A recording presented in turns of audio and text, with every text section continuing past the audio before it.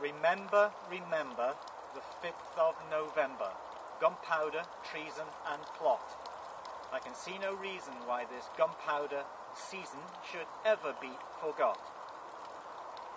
A message and a rallying cry from 407 years ago that we'll talk about at the end.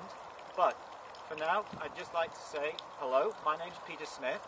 I'm the founder of a new political movement established in the United Kingdom called ReMovement.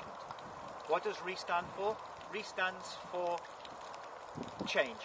Change at its basic level to allow you, the citizens of the United Kingdom, to re-establish your sovereignty and retake your land. Re-establish the sovereignty which has been buried under a weight, or your individual sovereignty which has been buried under a weight of statutory legislation and restriction, and to retake your country which has been hidden and stolen from you under the guise of security and protection by the government and its state-controlled security services. So, the purpose of this short video today, in a place called Keel Hall in Newcastle-under-Lyme in Staffordshire, is to bring to you the knowledge that this movement exists and to show you a way to liberate yourself from the various controls of the state and the political agendas that are not in your best interest. So, why now? Well, what we've seen in the past, over the last few years, and this is what we've been examining, is the groups like the Occupy movement, Occupy Wall Street, Occupy the banks, the Arab Spring movements, the anonymous movements. All a great deal of energy has been expended into these movements. However, the end result has been what? The politicians or the governments or the Congress doesn't listen to the people's request. A lot of dissent, therefore, a lot of energy gone to waste. So what we wish to provide is a central hub, a nucleus, around which these various movements who are looking for change, from Thrive movement through Occupy or Anonymous and the Free Men movements of the various countries, can come together and have established a set of well thought out ideologies and solutions to the status quo arguments for no change.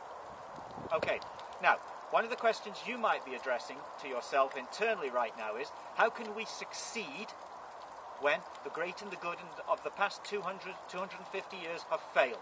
What is it that we have that they don't have and that we can deliver to you? Well, the first thing is truth. Unfortunately, that has to be recognised. We can't teach it to you. The second thing, though, that we have is knowledge. A knowledge of the system and how it works. And thirdly, we have law. 2 and 3 combined, knowledge with the law, can give you the keys to open up the doors are restricting you right now or controlling you. So, there is a simple but vital point that we've identified that the major movements and the global populations have missed over the decades. And that simple thing that they've missed is this unilaterally imposed societal contract that the elite have over you, which is in the form of an implied or presumptive contract to control you. This is established with your birth certificate, with your national insurance or national insurance identity number, with your passport, and any personal ausweis or identity document that you carry. This contracts you in to the government. Therefore, you can complain, you can march, you can demonstrate, you can sign petitions, but the net result is the contract holds. So, you've got to be clever, you've got to be more clever than the people who control you with the law. And it's the law we bring to you to help release you from these chains. Okay? Now, what we've identified are the 5 threats, the 5 enemies, the 5 controls that you must liberate yourself from. Very quickly, they're government, they're the politicians, they are the banks, it is the media, and it is the judiciary. Quickly running through those 5 control processes. 1, the government. The government give the credibility to the laws. It's the government that basically tells you how to live your life, and a set of belief systems that come from where? Certainly not from you, maybe from behind a secret curtain or a hidden agenda. So the government aren't your friends. Everybody knows this. This is nothing new. Next, don't forget though that the government is made up of politicians. These are individuals, and invariably they're inept, they're not knowledgeable, they're non-experts, they have no leadership abilities, and they have been compromised by the elites which they serve. And just remember, these politicians don't ascend the ladders of power unless they are made men. That means a safe pair of hands. From Bush through to Blair, from Clinton to Reagan, a safe pair of hands you must be.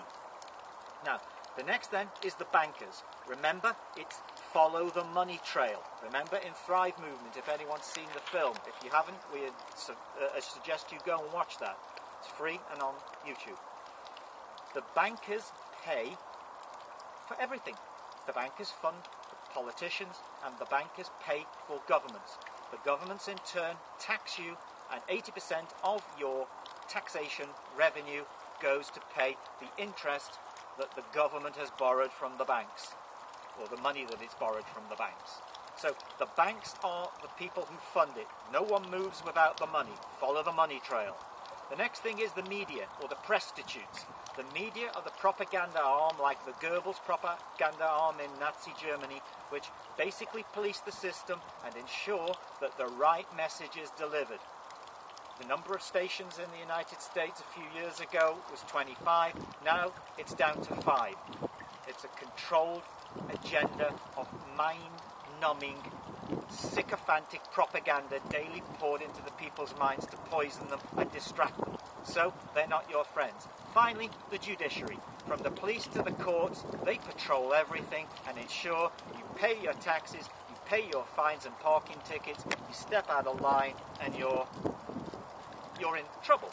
So this is what you need to decouple from. And what we are going to show you is how to decouple from that. The bottom line is, from World War I through to World War II, through to possibly a third World War if they have their way against Iran, all of it is planned and all comes as part of a established agenda. From the Bilderbergs through to MJ12, through to the NSA, the Trilateral Commission, and the Council on Foreign Relations, everything is pre-planned. So, what we advise you now not to do. Let's look at the solutions. We don't advise you to write to your MP. We don't advise you to sign petitions. We don't advise you to march on the streets. We don't advise you to riot or engage in other forms of socially non-acceptable action. What we do advise you to do, though, is the following. Join with RE. Become a member. Join ReMovement. Secondly, consider publicly declaring our sacrament. Sacrament stands for simple or sworn affidavit confirming released men's trust. This is a re-establishment and a decoupling from the government to say you are an individual with God-given inalienable rights, and those cannot be taken away from you, and neither can anything be given to you. It's a declaration of responsibility. Thirdly, we ask you to accept a tenet whereby all free and fair men can live equally and egalitarianly with each other, and we call that loop. A liberating, overriding, universal principle. Details of these you can see on the internet. They will be posted. Next, we encourage you to communally set up a community bank based on something called finality of settlement under common law. That means there's no interest on it, and once you pay, it's finished. And this is called WEA Bank, and the unit of currency is called RE. Again, all this will be furnished to you when you become a member. Next, we would ask you to set up a common law court of record. There is one already established in Newcastle under Lyme, from where we speak to you from today, and that's 750181 is the code number for that common law court of record. It provides the RE members with a forum to protect them from all incursion of any statute law and any debt recovery or debt mechanism. Next, what we would ask you to do is help us to organise and grow our movement. Get a badge, get it printed off, look at and see any of these logos that we will publish on the internet. Next, help us with our housekeeping. We have a housekeeping agenda whereby we're working with white knights and other interested parties within the United States and other countries of Europe where we do something called housekeeping.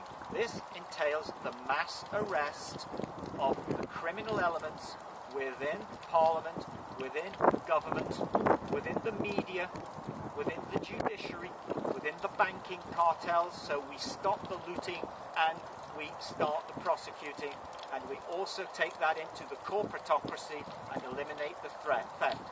Because the system is broken, we need to not fix the system or tinker with the system, we need a new framework completely. We can show the way forward with this.